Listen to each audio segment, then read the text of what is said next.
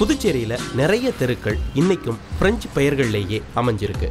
ரொமரோலான், alliance Francis, Dupleix, லாதே லோரியஸ் போன்ற பெயர்களையும், மிசியே, மதாம், சொல்தா போன்ற வார்த்தைகளையும் சர்வசாதாரணமாக இங்கே பார்க்கவும் கேட்கவும் முடியுது. புதுச்சேரி காவல்துறையினர் அணிந்திருக்கும் நீளமான சிகப்பு கெப்பி எனப்படும் தொப்பி, இது எல்லாமே இன்றைக்கும் பிரெஞ்சு கலாச்சாரத்தை நமக்கு நினைவூட்டுது. இங்கே இருக்கக்கூடிய சாதாரண மக்கள் கூட இயல்பாக பிரெஞ்சு சொற்களை பயன்படுத்துகிறோம். சர்வதேச சுற்றுலா பயணிகள் இங்கே எல்லா நேரத்தையும் வந்து போகிறதுனால அவ்வளவாக படிக்காத இளைஞர்கள் கூட சுலபமாக 2-3 மொழிகள் பேசுவதையும் இங்கே நாம் கவனிக்க முடியுது. என் கூட இருக்கிறது செஃப் சரவணன். சரவணன், இன்னைக்கு என்ன பண்ணி காமிக்க போறீங்க? நம்ம இன்னைக்கு கொக்கோவின் பண்ண போகிறோம். கொக்கோவின். கொக்கோவின்ங்கிறது எந்த ஸ்டைல் ஆஃப் ஃபுட்டு, என்ன food? கொக்கோவின்ன்றது French style of food. அது வந்து சிக்கனில் பண்ணுற ஒரு மெயின் கோர்ஸ். இப்போ சிக்கன் பேசிக்கலாக தேவை இல்லையா கொக்கோவினுக்கு? அதோட என்னெல்லாம் ஆட் பண்ண போறீங்க, என்ன பண்ண போறீங்க? அதுக்கு நம்ம பண்ண போகிறது ஃபர்ஸ்ட் வந்துட்டு ஊற வைக்க போகிறோம். அந்த சிக்கனை ஊற வைக்க மேரினேஷன் ஸ்டோக்கிங். அதுக்கு நம்ம என்ன பண்ண போகிறோம்னா salary, leaks, carrot, onion and garlic. Okay, இது எல்லாத்தையும் போட்டுட்டு எதுல மேரினேட் பண்ணுவீங்க? அதாவது ரெட் வைன்ல ஊற வைக்க போறீங்க. இப்போ நம்ம ஃபர்ஸ்ட் சிக்கனை மேரினேட் பண்ண போறீங்க. பண்ணலாமா? பண்ணலாம். ஓகே, ஃபர்ஸ்ட் சிக்கன் போடுறோம். எவ்வளவு சிக்கனுக்கு எவ்வளவு ஒயின் அப்படி ஏதாவது கணக்கு இருக்கா? அப்படி இல்லை, அதனால முழுகிற அளவுக்கு இருக்கணும். ஓகே, அடுத்து கேரட் போடுறோம்.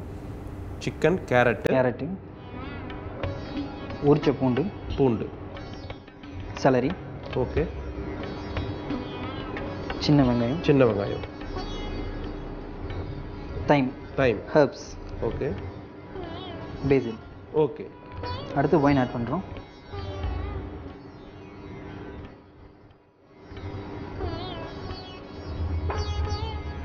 இது ஒரு 12 மணி நேரம் இருக்கும். அப்படியே 12 மணி நேரம் இருக்கணும். ஆமாம். இப்போ நம்ம 12 hours ரெட் ஒயினில் சோக் பண்ணி வச்சுருக்கக்கூடிய நம்ம சிக்கன் வெஜிடபிள்ஸை நம்ம இப்போ தனித்தனியாக பிரிக்க போகிறோம். சரி, பிரிக்கலாமா? பிரிக்கலாம். இந்த ரெட் ஒயினை முதல்ல தனியாக பிரிச்சிடுறீங்க? ஆமாம். பிரித்து எடுத்துகிட்டு சிக்கன் தனியாக எடுத்துகிட்டு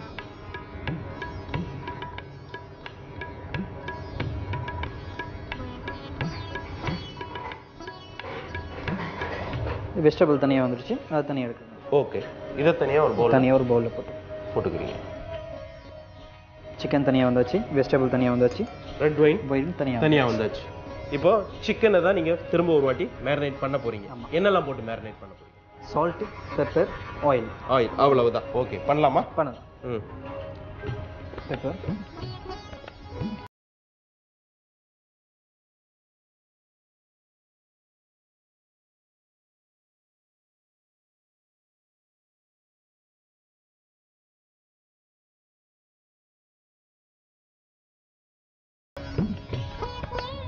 சிக்கன் ரெடி ஆச்சு. இப்போ ஃபர்ஸ்ட் சிக்கனை குக் பண்ண போறீங்களா? இதுக்கு முன்னாடி என்ன? மைதா போடணும். ஓ, மைதால டிப் பண்ண போறீங்க. ஓகே, மைதா போட்டு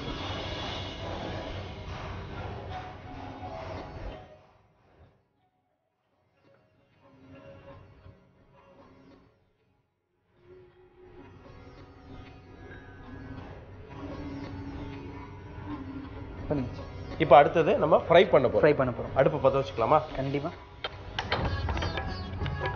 ஓகே, இப்போ சூடு ஆகணும் இல்லையா?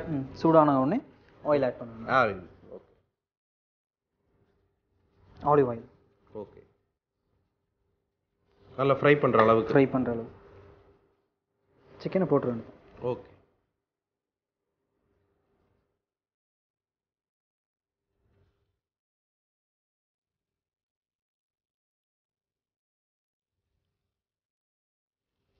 கோல்டன் கலர் ஆகிற வரைக்கும் குக் பண்ணிட்டு இருக்கோம். ஓகே, மைதா வந்து அந்த கிறிஸ்பினஸ் வரதுக்கு, அப்புறம் அந்த சாஸ் நம்ம போடுறோம் இல்லையா? ஆமாம், அதில் நம்ம திக் கிடைக்கணும்.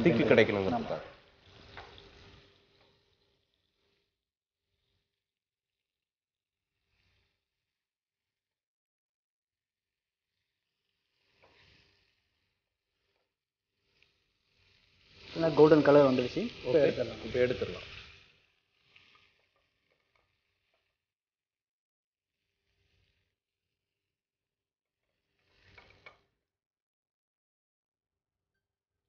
இப்போ நம்ம கோகோவினுக்கான அடுத்த ப்ராசஸ் இல்லையா, சாஸ் பண்ற ப்ராசஸ்.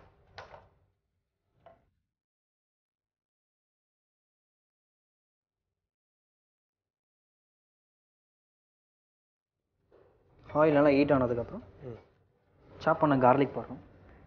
கார்லிக் பூண்டு நல்ல ஃப்ளேவருக்காக. சாப்பிட ஆனியன் celery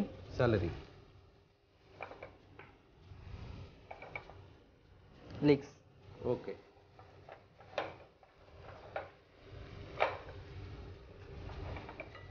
அடுத்து மஷ்ரூம் போடுறோம். இப்போ மஷ்ரூம் ஓகே.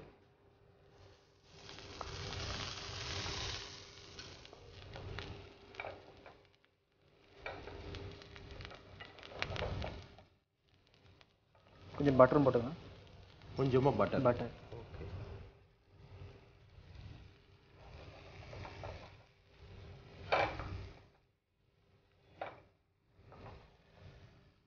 அடுத்து நம்ம ஸ்டோக் பண்ணி வச்சிருந்த அந்த வெஜிடபிள் ஓகே அதை ஆட் பண்ணுறோம். நல்ல ஓயினில் ஊற வச்சிருந்து அந்த வெஜிடபிள்ஸை சேர்க்குறோம்.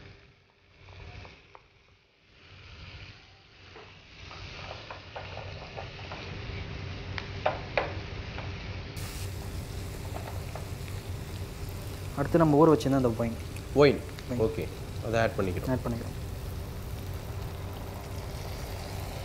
ஸோ இது ஃபுல்லாக அந்த ஒயின்லேயே தான் வந்து குக்காக போகுது.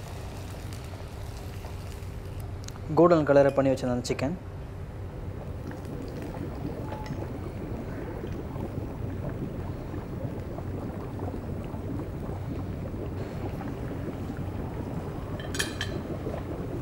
இது ஒரு 15 மினிட்ஸ் ஆகும். சிக்கன் குக் ஆகிறதுக்கு ஒரு 15 நிமிஷம் ஆகும். வெயிட் பண்ணலாம். புதுச்சேரியில் ஒரு விலாசத்தை கண்டுபிடிக்கிறது அப்படிங்கிறது ரொம்ப சுலபமான விஷயங்க. தெருப்பெயரும் வீட்டு எண்ணும் தெரிஞ்சால் போதும், ஈஸியாக கண்டுபிடிச்சிடலாம். இங்கே பொதுவாக ஒற்றைப்பட இலக்க வீட்டு எண்கள் எல்லாம் ஒரு புறத்துலேயும் இரட்டைப்பட வீட்டு எண்கள் எல்லாம் மறுபுறத்துலேயும் தான் அமைஞ்சிருக்குது. ஒரு பக்கத்தில் 25, 27, 29 அப்படிங்கக்கூடிய எண்கள் அமைஞ்சிருக்கும். மற்றொரு புறத்தில் 26, 28, 30 அப்படிங்கக்கூடிய எண்கள் தான் அமைஞ்சிருக்கும். இது புதுச்சேரிக்கே உண்டான சிறப்பு. இப்போ இந்த சிக்கன் ரெடி ஆயிடுச்சான்னு பார்க்கலாம். இன்னும் 5 மினிட்ஸ் தேவைப்படுது இதுக்கு. ஓகே. இதுக்கு நடுவில் என்ன பண்ண போகிறீங்க? மேஷ் போட்டு பண்ணிடலாம். ஆமாம் ரைட். இப்போ இதுக்கு என்னெல்லாம் தேவை? இதுக்கு தேவை ஃபஸ்ட்டு பட்டர் பண்ணணும். பட்டர், க்ரீம், மஸ்கி வச்ச அந்த பொட்டேட்டோ. ஓகே, நம்ம ஆரம்பிக்கலாமா? நம்ம ஃபஸ்ட்டு என்ன போட போகிறோம்? பட்டர் போட போகிறோம். பட்டர் ஒரு ஸ்பூன் பட்டர். பட்டர்.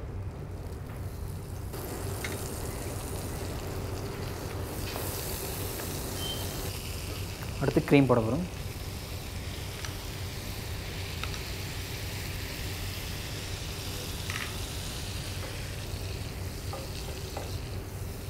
இதுக்கு ஒரு 1/2 கப்பு நல்ல வேக வச்சு மசிச்சு வச்ச உருளைக்கிழங்க சேர்க்க போகிறீங்க. இதுக்கு சால்ட் ஏதாவது சேர்ப்பீங்களா? இப்போ சால்ட் போடுவோம். சேர்ப்பீங்க.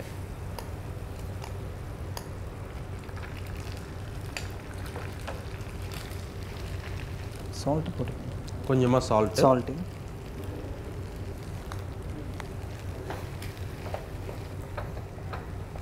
இப்போ நம்ம மேஷ் போட்டு ரெடி ஆகிடுச்சு. ஓகே. இனிமேல் நம்ம பிளேட்டிங் பண்ணிடுவோம். ஓகே.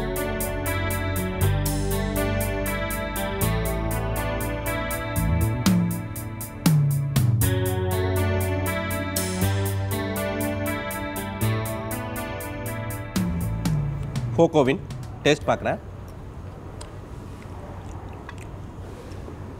ஒயினில் குக் பண்ணி இந்த ரெடி பண்ணதுனால கோகோவின் சும்மா கலக்கலாக இருக்குது. பிரெஞ்சு மக்களின் பிரதான உணவில் ஒன்று லேம்ப், அதாவது செம்மறி ஆட்டுக்குட்டியின் இறைச்சி. நம்மளை பொறுத்த வரைக்கும் ஆட்டினுடைய இறைச்சியோ ஆட்டுக்குட்டியினுடைய இறைச்சியோ அதை நாம் மட்டன் அப்படின்னு தான் சொல்கிறோம். ஆட்டை விட ஆட்டுக்குட்டியினுடைய இறைச்சியை தான் பிரான்ஸ் மக்கள் விரும்பி சாப்பிட்றாங்க. இந்தோ பிரெஞ்சு உணவு கலாச்சாரத்திலையும் இது லேம்ப் அப்படின்னு தான் குறிப்பிடப்பட்டிருக்கு. இந்த ஆட்டுக்குட்டியானது நம்மூர் மசாலாக்களும் கைமணமும் இணைந்து பிரான்ஸ் சமையல் முறையில் பலவிதமான பதார்த்தங்கள் இந்த பாண்டிச்சேரியில் செய்யப்படுது. அதையெல்லாம் என்னன்னு பார்க்கறதுக்கு முன்னாடி நம்ம ஆட்டுக்கறியினுடைய வரலாற்றை கொஞ்சமாக மேய்ஞ்சிட்டு வந்துடலாம். இந்தியர்கள் ஆதியிலிருந்தே ஆட்டிறைச்சியின் சுவைக்கு அடிமையாகத்தான் இருந்திருக்காங்க. ராமாயணம் சொல்லும் தகவல் படி தசரத மன்னன் ஆடுகளை பலி கொடுத்தது தெரிய வருது. 12ஆம் நூற்றாண்டு நூலான சோமேஸ்வர அரசனின் மனசொல்லசா இன்னொரு முக்கியமான தகவலை சொல்லுது. வெண்டைக்காய், முள்ளங்கி, வெங்காயம், பூண்டு, பருப்புகளோடு சேர்த்து சமைக்கப்பட்ட ஆட்டு இறைச்சியின் பெயர் கவசண்டி என்பதுதான் அந்த தகவல். இந்தியர்கள் பெரும்பாலும் ஆட்டை வெட்டி அதன் இறைச்சியை உடனே சமைத்து உண்கிறார்கள். மீதம் இருக்கக்கூடிய இறைச்சியை உப்பு சேர்த்து பதப்படுத்துகிறார்கள் என்பது 7ஆம் நூற்றாண்டு சீன பயணியான யுவான் சுவாங் சொல்லும் தகவல். என் கூட இருக்கிறது செஃப் செந்தில்.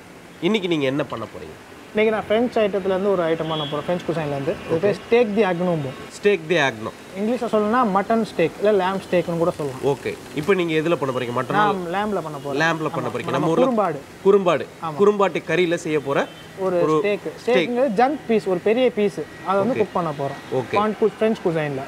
ஓகே, இதுக்கு தேவையான பொருட்கள் என்னெல்லாம்? தேவையான பொருட்கள் லேம்பு, எஸ்பாக்னல் சாஸ்ன்னு சொல்லுவோம்.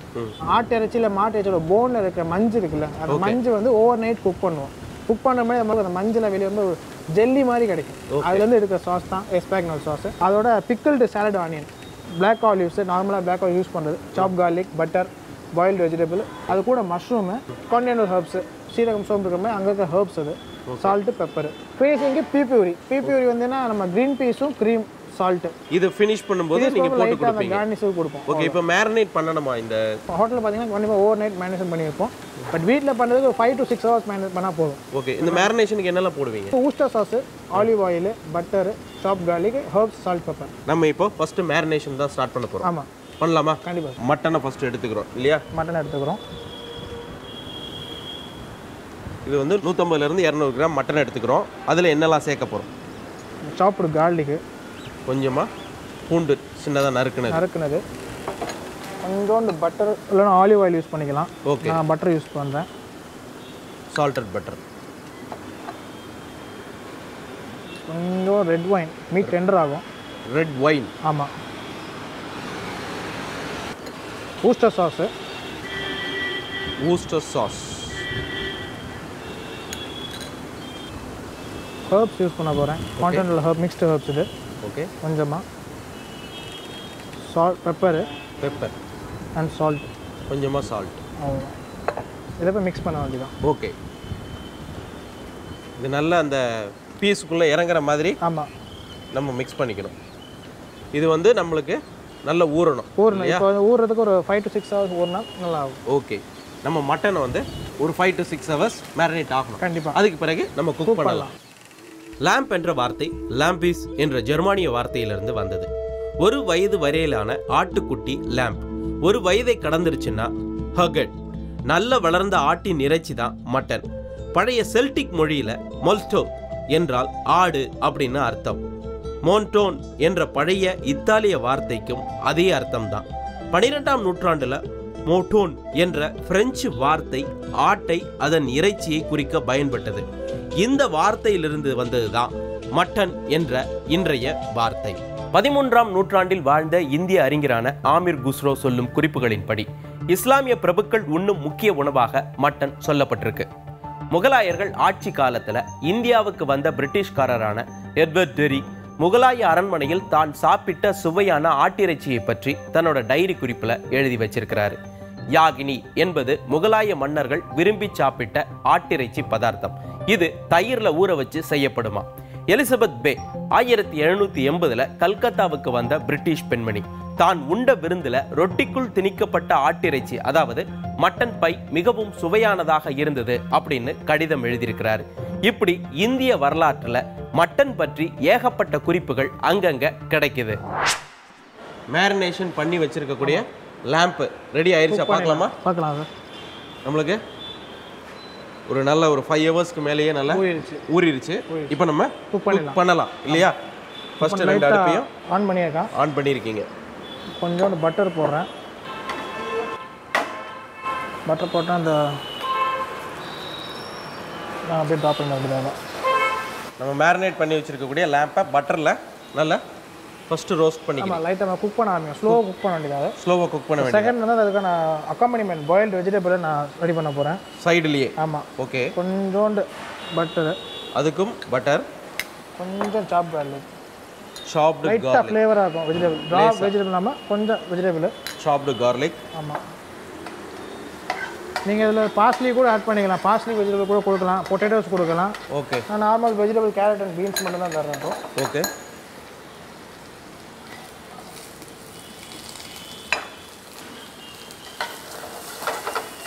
வந்து நீங்கள் ஆஃப் பாயில் பண்ணியிருக்கீங்க இல்லையா, பீன்ஸையும் கேரட்டையும். ஆமாம். கொஞ்சமாக சால்ட்டு,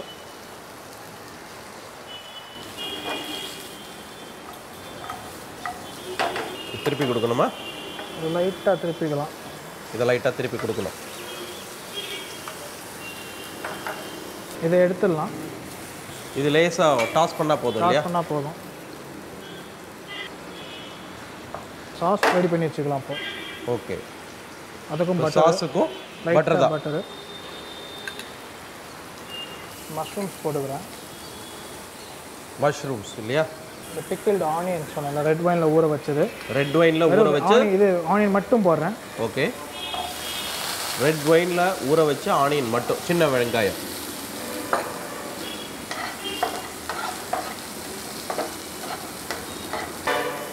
எக்ஸ்ட்ரா என்ன சாஸ், எலும்பு மஞ்சள் ரெடி பண்ண சாஸு,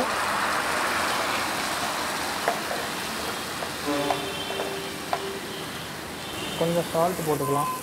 லேசாக சால்ட் இல்லையா? ஏன்னா ஆல்ரெடி நான் அதை சால்ட் ஆட் பண்ணி வச்சுருக்கேன். ஓகே. கொஞ்சோண்டு க்ரஷ் பெப்பர்.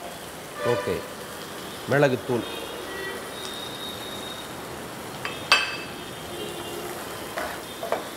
கொஞ்சம் திக்காகணும் சாஸு. ஓகே.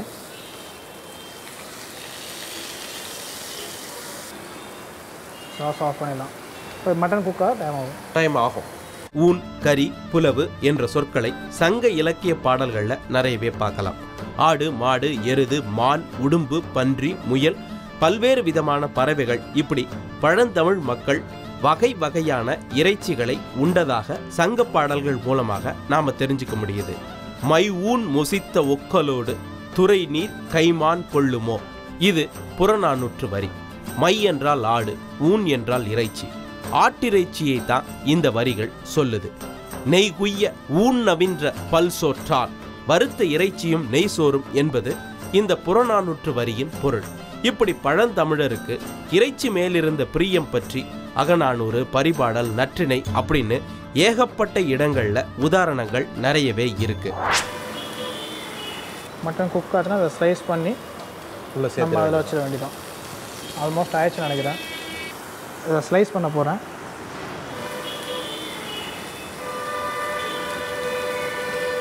இப்போ மீட் பார்த்தீங்கன்னா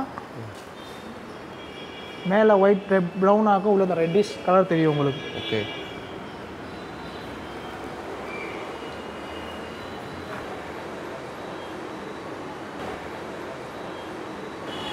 இப்போ நம்ம ரெடி பண்ணி வச்சிருக்கக்கூடிய சாஸ் அப்படியே சாஸை டேக் தி அக்னு ரெடி. டேஸ்ட் பார்க்க போகிறேன். சாப்பிடலாமா? கண்டிப்பாக.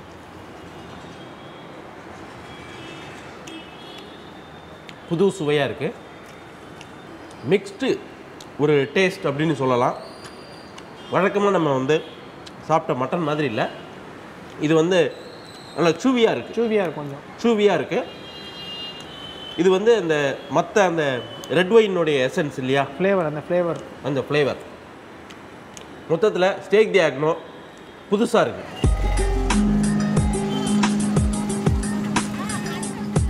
புதுச்சேரியை குட்டி பிரான்ஸ் அப்படின்னு சொல்லுவாங்க. சுமார் 300 ஆண்டு காலம் பிரெஞ்சு காலனி ஆதிக்கத்தில் இருந்ததுனால இந்த ஊரினுடைய அமைப்பு முறை கிட்டத்தட்ட பிரான்ஸை ஒத்ததாகவே இருக்கும். இங்கே இருக்கக்கூடிய கட்டடங்களாகட்டும், தெருக்களினுடைய அமைப்பாகட்டும் எல்லாமே பிரான்ஸ் மாதிரியே இருக்கிறதுனால தான் இதை குட்டி பிரான்ஸ் அப்படின்னு சொல்கிறாங்க. இந்த புதுச்சேரி அரசாங்கத்திற்கு உட்பட்ட பகுதியாக மாகி ஏனம் இருக்கிறதுனால புதுச்சேரி அரசின் ஆட்சி மொழியாக தமிழ், ஆங்கிலம், மலையாளம், தெலுங்கு இருக்குது. இதோடு சேர்த்து பிரெஞ்சும் ஆட்சி மொழியாகவே இங்கே இருக்குது. பாண்டிச்சேரி நகரத்திலிருந்து 8 கிலோமீட்டர் தொலைவில் அமைஞ்சிருக்கக்கூடிய இடம் தான் ஆரோவில். இதை உதய நகரம் அப்படின்னு நாம தமிழ் படுத்தியும் சொல்லலாம். பல்வேறு நாட்டைச் சேர்ந்தவர்களையும் கலாச்சாரங்களையும் இணைக்கக்கூடிய ஒரு சர்வதேச நகரத்தை அன்னை மிர்ரா அல்பாசா அமைக்கணும்னு ஆசைப்பட்டாங்க. அதற்காக உலக வரைபடத்தில் அன்னை தொட்டு காட்டிய இடம்தான் இந்த ஆரோவில். உலகத்தின் 121 நாடுகளில் இருந்தும் இந்தியாவின் 25 மாநிலங்களில் இருந்தும் அந்தந்த இடத்திலிருந்து ஒரு பிடி மண் கொண்டு வரப்பட்டு கிபி 1968 பிப்ரவரி 28 அன்னைக்கு இந்த ஆரோவில் கட்ட ஆரம்பிக்கப்பட்டது. இன்னைக்கு இந்த ஆரோவில் சமூகத்தில் சுமார் 40க்கும் மேற்பட்ட நாட்டைச் சேர்ந்த மக்கள் வசிக்கிறாங்க. வருடந்தோறும் லட்சக்கணக்கான பார்வையாளர்கள் இங்கே வந்துட்டும் போறாங்க. யுனெஸ்கோ உதவியோடு அமைக்கப்பட்ட இந்த நகரம் இப்போது மத்திய அரசின் மேற்பார்வையில் இருக்கு. உலகில் அமைதியான இடங்கள்ல ஒன்னாக இந்த ஆரோவில்ல நாம சொல்லலாம். ஃப்ரெஞ்ச் கிளாசிக்கல் மெனுல வந்து ஃப்ரூட்ஸ் ஃப்ளாம்பே பண்ண போறேன். ஒரு டெசர்ட் பண்ண போறீங்க. இது சாப்பாட்டினுடைய கடைசியில சாப்பிடக்கூடிய ஒரு தித்திப்பு அப்படின்னு சொல்லலாம்.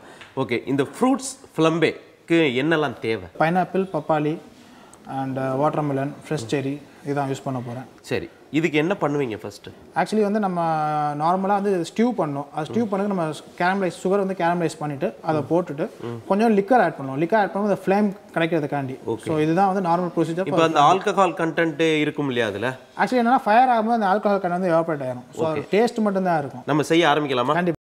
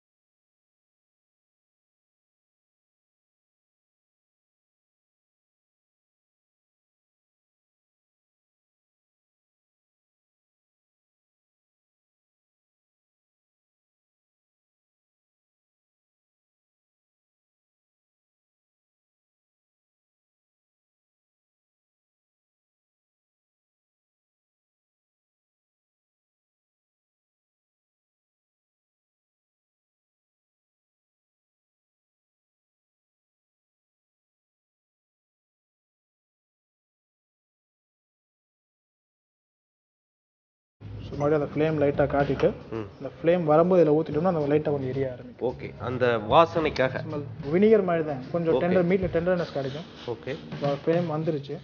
லைட்டாக அப்படியே மேலே தோணும்.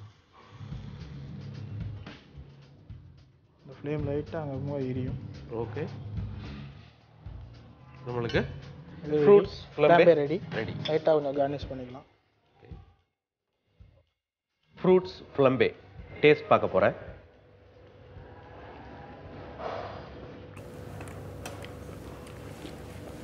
சின்ன அந்த ஒரு கருகின வாசனை முதல்ல தூக்கலாக இருக்குது. அதோடு சேர்ந்து அந்த லிக்கர்னுடைய வாசனையும் சேர்ந்துருக்கு. பழம் அப்படி ஜூஸியாக இருக்குது. இந்த சுகர் கேரமலைஸ் பண்ணதுனால அந்த சின்ன தித்திப்பும் இருக்குது. மொத்தத்தில் ஃப்ரூட்ஸ் ஃப்ளம்பே புதுசு. புதுச்சேரி அப்படிங்கக்கூடிய பேரை கேட்டாலே பல பேருக்கு உற்சாகம் கரை புரண்டு ஓடும். விடுமுறை கொண்டாட்டங்களை அற்புதமாக கொண்டாடுவதற்கு ஏற்ற இடம் அப்படின்னா இந்த புதுச்சேரியை நாம சொல்லலாம். இந்த புதுச்சேரியினுடைய சுவை, வரலாறு, கலாச்சாரம், கொண்டாட்டம் எல்லாமே உங்களை உற்சாகப்படுத்தி இருக்கோம். மீண்டும் அடுத்த வாரம் மற்றொரு உணவோடும் வரலாறோடும் உங்களை சந்திக்கின்றேன். Wish you happy new year.